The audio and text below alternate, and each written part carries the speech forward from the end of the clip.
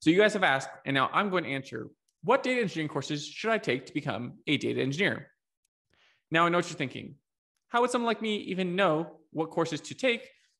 Being the Seattle data guy, why would I have to even know what courses exist? But truth be told, I've taken my fair share of courses, both on YouTube, Coursera, Udemy, and just about every other place possible, in order to go from not really knowing anything about data engineering, data science, or data infrastructure to developing some sort of end-to-end data solution that involves raw data to some sort of model. So now let's go over some of the top data engineering courses you can take to help improve your skills and really give you a competitive edge when it comes to working as a data engineer. So let's switch over to my computer and dig into this. All right, so before getting too deep into courses where you'll end up having to either pay or enroll, I wanted to cover some resources that I use that were free on YouTube, just to improve some of your baseline skills in terms of things like SQL and Airflow. To start out, at the first company I worked at, we did a lot of SSIS work, as well as some SQL concepts like store procedures and pivot, all of which required me to kind of get a baseline very quickly in terms of the Microsoft stack. And so I went to WiseOwl training, just happened to find it as I was looking through YouTube, and they have several playlists on SQL Server that specifically focus on things like SSIS, SQL Server, queries, SSRS reporting, and things that are very Microsoft driven. So for those of you who don't know, SSIS is basically an ETL tool, or at least is utilized as an ETL tool, and it makes it very easy for you to drag and drop different destinations and transformations into kind of a workspace, then connect them all and create dependencies and essentially develop something that looks like an ETL. Now, honestly, when I was first doing this, I didn't even know what an ETL was. I just knew that this tool existed and I was kind of using it to develop a way to get data from point A to point B. The one thing I will say that these videos don't do very well is they don't really provide the higher level architecture of what you're doing. So it's very easy to look through these videos and see things like, oh, how to do basic transformations, which is great in terms of, learning how to do some basic drag and drop data flows, but it's not really great in terms of explaining why you're going to do what you're doing. So even in this example, you'll see that they end up taking a list from an Excel file, which might not be what you're doing in more complex data engineering work, where you're often pulling data from either flat file CSVs or directly from sources like Salesforce or something like Zendesk. Also, SSIS is a little bit of an older tool in terms of the fact that now that things are on Azure, things are kind of changing in what you might be using for integrations and ETLs. But I think this is a great place to start, especially at least for the SQL playlist. When you're trying to learn a lot of the complex things you can do with SQL, they really do a great job. You can also look into their SQL Server store procedures and programming to learn a lot more of the complex things you can do with SQL, specifically in SQL Server, where you can actually do things like while loops very easily, as well as things like table variables, common table expressions, cursors, and a lot of other things that you might not even know you can do with SQL. And so this is a great baseline for anyone to start with. Now, keeping with the concept of free and specific skills, you can also look into this Apache Airflow tutorial that I used definitely when I was first learning Airflow, just to give you a baseline understanding of Airflow and how you can use it.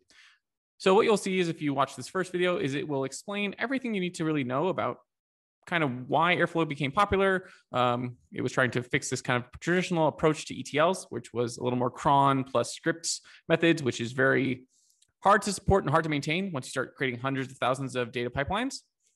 And so you'll learn that Airflow really looks to kind of improve a lot of that situation. You'll also learn about the DAG, as well as setting up your environment in Docker, which they have a whole Git repo that you can use, I think connected to this video too, and then learning about writing your first pipeline. And so this will be a good baseline. There's only really 7 videos, so there's not a ton here, but I think it's a good amount that you can at least understand how Airflow works and how you should use it. So let's switch away from the free videos and go over to Udemy, where we can start learning more about the high-level design of things like ETLs and data warehouses. In particular, there's one course that I really enjoy for this, which is the Data Warehouse Fundamentals for Beginners course. This is something I used more for studying for interviews, but it's also great for anyone who's looking just to get up to speed very quickly on what goes into building a data warehouse.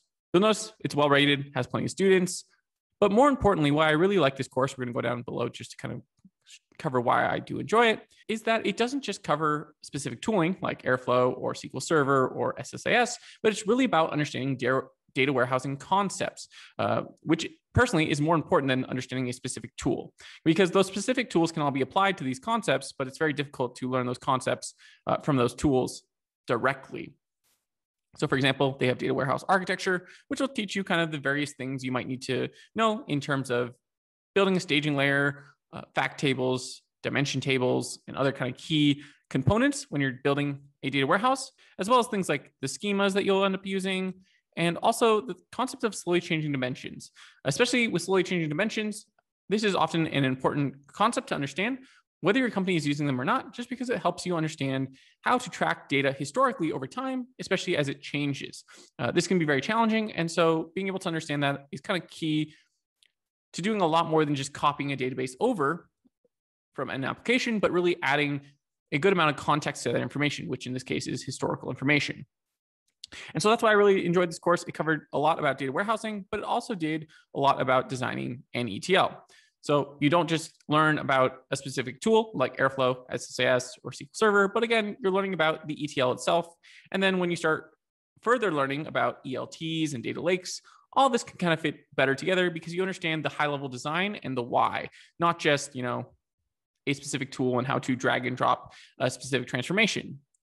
I think this is much more applicable and allows you to be much more flexible in terms of how you approach your future problems because you're not stuck in a specific tool, but instead you kind of understand why you're building what you're building. So once you've got that good baseline as far as data warehousing goes and ETLs, I think the best way to learn more is actually applying it. You can read more books. There's plenty of books on Inman and Kimball and different styles of data warehousing and ETL approaches. But at a certain point, you need to start building and spend less time, just reading and learning theoretical concepts.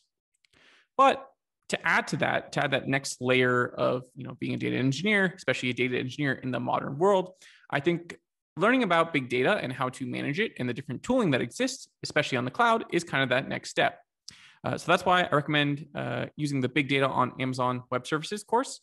I use this particularly to focus on Kinesis and a couple other concepts that I was trying to learn up very quickly. And this will give you a great rundown. The one complaint I do have against this course, which if you'll look at it, let me open up real time. One thing you'll notice is these videos are pretty long. So this one's only 18 minutes, but if we look at, I think it's the Athena, this one. So for example, using this big data framework, the video is 50 minutes, which is pretty long for a single video. I understand that they've got a lot to cover, but overall, I tend to like my Udemy courses down in that 7-10 minute range, just so I can feel like I don't lose my attention span too quickly. I do think you can generally get a discount on this $109 price. I think I've seen this sometimes at $19.99 or $29.99. So hopefully if you go onto this, you'll get a deal, right? I think Udemy always has a deal 24/7. Apparently now it's not that 24/7. But again, this will give you a good insight into what you can do in cloud computing besides just your classic data warehouse. And what I'm also going to add is this is AWS, but pretty much the things you're learning here will in some way or another, at least from a high level standpoint, fit over into Azure and GCP. In terms of if Amazon has something like Redshift, Google will have something like BigQuery. So there will always be some sort of similar tool or solution that you can use in another cloud service. Again, there are nuances in between all of them. How to optimize BigQuery versus how to optimize Redshift is very different, but overall, they're in theory providing very similar services, just in slightly different ways. So you can at least understand that if something exists in AWS, it exists in most other cloud providers. And so that's more of the cloud. And again, this is very general cloud. So we've covered a lot of general concepts, but I think a lot of you might want to learn more specific skills like Spark or Hadoop. And for that, I do have one course or specifically one person that I enjoy watching and learning from, which is Frank Kane. For those of you unfamiliar, Frank Kane definitely has a huge following on Udemy, does tons of great videos. In particular, I think what I like is he has a lot of hands-on courses. So you're not just learning about something like, in this case, Spark, which is, I've only finished about half this course, but you can get a good understanding of Spark and how to use it and where it fits in to your overall architecture, but you can actually do some hands-on work. Personally, I think I've stopped here at running Spark on clusters. So I need to learn more about the machine learning with Spark ML. But I think like most of us, I'm doing 3 or 4 courses at one time. So I'm trying to finish them all while learning a bunch of new things and managing a consulting business. Also, I'd like to add making these great videos for you guys to watch. And so if you're enjoying this video right now, I would love it if you just took a moment to smash that like button. Also, if you haven't already, just take a moment to subscribe. It means a lot to me and helps me understand what videos are great and what videos are really connecting with you, my audience, and I really do appreciate it. Now, getting back to this course, I think the things I liked is, again, they go very in depth and allow you to do examples that are hands-on. So you learn a lot about Spark and distributed computing in this course. And again, Frank has a whole host of courses besides this. This is just one of them. The one thing I will add, as with any Udemy course, I don't think you're going to have all the best practices after finishing these courses. You're going to have to learn a lot when you actually just start doing things in real life. But overall, Frank does a great job at giving you that baseline of skills that will actually allow you to approach said problems without having to spend too much time Googling all the answers, because most of them will be in his videos. Okay, so we've covered things on ETLs, data warehousing, big data, more specific skills as well, like using Frank Kane's courses. Also, I think one other key area that's kind of important to understand, as it's changing pretty rapidly right now, is the concept of data lakes, why we're using them, and kind of why people are looking to this new concept of data lakehouses. Since this is so important, I would recommend taking the Introduction to Designing a Data Lakes on AWS course on Coursera. Again, it's free for you to take unless you want some sort of certification. But other than that, it's got a lot of key concepts that you'll need to learn as a data engineer. You're likely able to probably skip week 1. It's really mostly an introduction to the concept of data lakes and the instructions themselves. And you can probably go down to understanding the various components that you can use when you're developing a data lake, like AWS Glue, as well as S3, and as well as how you can integrate it all together. Now, they are going to go over Kinesis again in this course, but I do think it's worth kind of just taking a moment and understanding data lakes from a perspective of only looking at data lakes. So the AWS Big Data course is really focused on very broadly understanding the tools that you can use, whereas this is very specifically applying it to a specific problem. And so that's where I think the value comes in for this course. Now, that includes the courses that I've enjoyed so far that I've taken. I've taken a few others in other areas. Some of them have been good, some of them not as great, but I think this is a great baseline for anyone to start with. This is probably 3 months to 6 months of learning that you're going to spend. So I wouldn't stress too much about doing it all at once. Now, like I said earlier, I take way too many courses at one time, and I need you to help me pick the next one I should be looking into. So I'm going to show you 3 courses that I think would be interesting to learn more about, and maybe create a video in the future. And I will put up a little picture so you can just pick option 1, option 2, option 3, and not have to write the whole title. But I'm looking at the creating a scalable machine learning pipeline. It hasn't been taken by a lot of students, but has decent ratings. So I'm curious to see, how do they deploy their machine learning pipelines? Now, switching over from more ML ops and looking at DevOps, I am looking at advanced Kubernetes usage. So how can I actually, improve my understanding of Kubernetes, understanding Helm better? I haven't really had to use Helm that much.